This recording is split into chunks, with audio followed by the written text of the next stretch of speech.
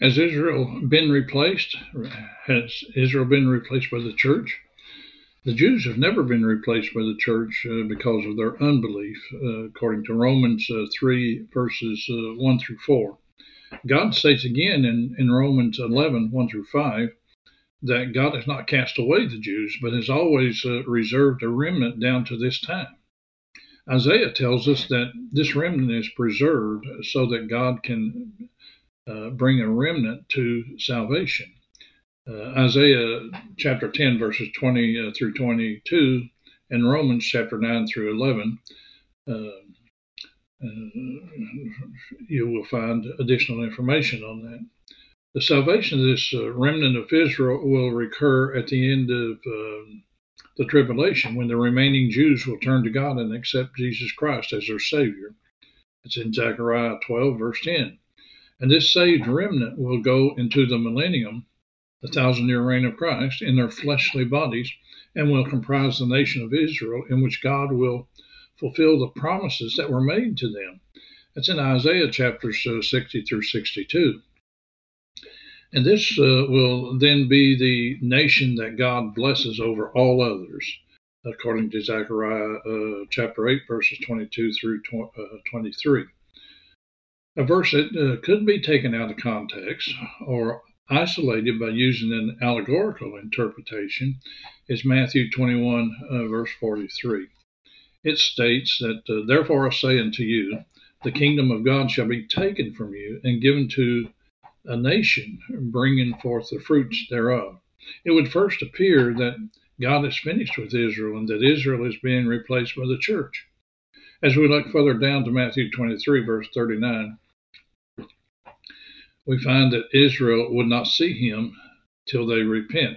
So God is not finished with Israel, and therefore the church has not replaced Israel. Throughout the Old Testament, we find repeated references to the fact that the remnant of Israel will be saved. One of those is in Isaiah 10, verse 22, which says, for though thy people, Israel, be as the sand of the sea, yet a remnant of them shall return. The consumption decreed shall overflow the righteousness. So, therefore, God is not done with Israel. And this is confirmed in Zechariah 12, verse 10, which states, and I will pour upon the house of David and upon the inhabitants of Jerusalem the spirit of grace and of supplications, and they shall look upon me whom they have pierced. And they shall mourn for him as one mourneth for his only son, and shall be in bitterness for him, as one that is in bitterness for his firstborn. So this happens at the end of the tribulation period. And then Jesus returns to the earth physically to set up his millennial kingdom. Romans chapter 2, verses 28 through 29 states, for he is not a Jew that is one outwardly, neither is that circumcision which is outward in the flesh.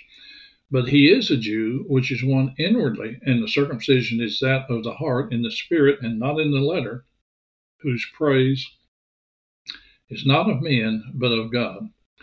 The word Gentile means everyone but the Jews. So if we look at the church, we find that it's composed mostly of Gentiles, but those Gentiles outside the church in the world are not saved. Likewise, we can look at all the Jews and must realize that the same applies to them. Some are saved, but not all. And Paul is saying here that the true Jew is one that is not only a descendant of Abraham, but one who is circumcised in the heart, which would mean one that is saved and loves God. Paul isn't saying that an unsaved Jew is not Israel, but the true Jew, a descendant of Abraham and saved, is the Israel of God. Nothing is said here that a Christian is a true Jew and the church is Israel. Such views have to be added and read into the text.